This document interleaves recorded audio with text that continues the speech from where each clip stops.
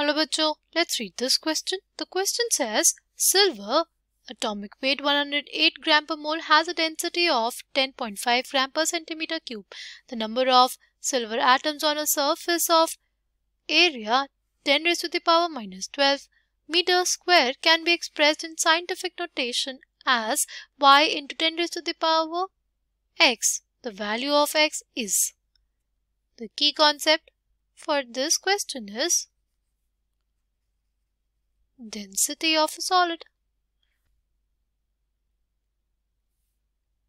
Density of a solid. ठीक. Now अगर हम लोग बात करते हैं डेंसिटी ऑफ अ सॉलिड की, तो देखो हमारे पास अगर 1 सेंटीमीटर क्यूब की बात करें तो 1 सेंटीमीटर क्यूब में हमारे पास 10.5 ग्राम ऑफ क्या होगा, सिल्वर होगा. ठीक है, 10.5 ग्राम ऑफ सिल्वर होगा. अगर हम लोग देखें number of atoms of silver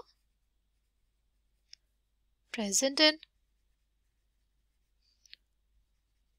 1 centimetre cube, कितना हो जाएगा, वो हमारे पास हो जाएगा मास बाय मोलर मास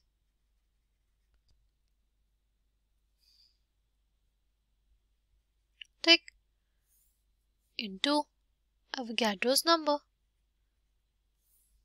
फिर हमारे पास ना ग्राम से ग्राम कट जाएगा. ठीक, ये हमारे पास आ गया number of atoms of silver present in 1 centimetre cube.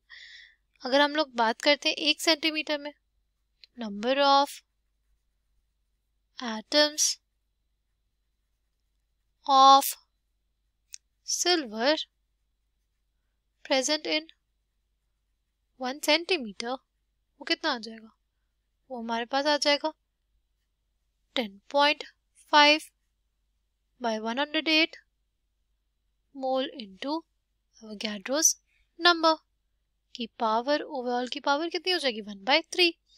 अगर हमें लिखना हो number of atoms in 1 centimetre square, number of atoms of Ag present in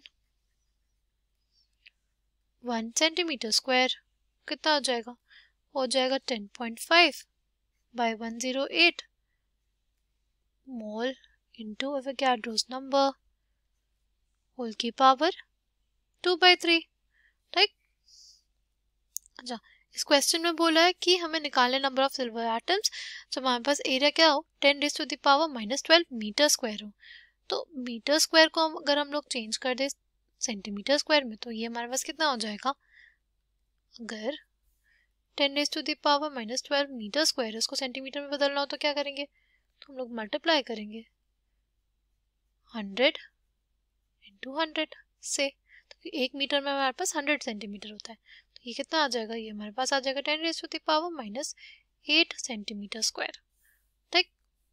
तो बेसिकली अगर हमें लिखना हो तो इन 10 raise to the power minus 8 centimetre square number of silver atoms कितने हो जाएंगे, वो हो जाएंगे हमारे पास 10.5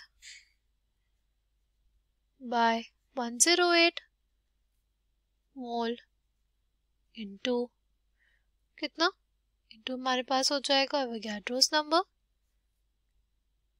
की पावर होल की power 2/3 into 10 raise to the power minus 8. ठीक. जब हम इसको फर्दर कैलकुलेट करेंगे तो कितना आ जाएगा हमारे पास, ये हमारे पास आ जाएगा 1.5077 into 10 raise to the power 7. ठीक. ये हमारे पास क्या हो गया, ये हमारे पास y हो गया और ये हमारे पास x हो गया. ठीक. तो हमसे क्वेश्चन में x ही पूछा था, तो final answer for this question is कि जो x है वो हमारे पास हो जाएगा 7। I hope you understood it well. Thank you and all the best.